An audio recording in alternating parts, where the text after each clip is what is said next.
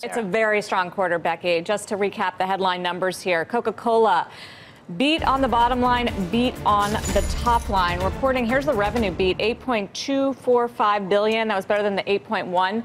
The main highlight here is organic revenue growth, which is the industry metric, up 6% for Coca-Cola. That was better than the 4% that analysts were looking for. And if you break that down by region, very strong in Europe, the Middle East and Africa, up 9%. Latin America, up double digits, 19% organic revenue growth. It's something we saw from Mondelez, the snack maker, yesterday as well. North America was one of the weaker spots, though Coke did grow its revenues in every area that it sells in. North America up 2%, Asia up 4%. Guys, they are maintaining their guidance, which is also really important given the strong dollar, which is going to hurt even more.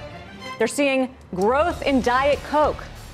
James Quincy just told me millennials are coming to Diet Coke and Coke Zero Sugar, and that's a new thing. Helped by the flavors.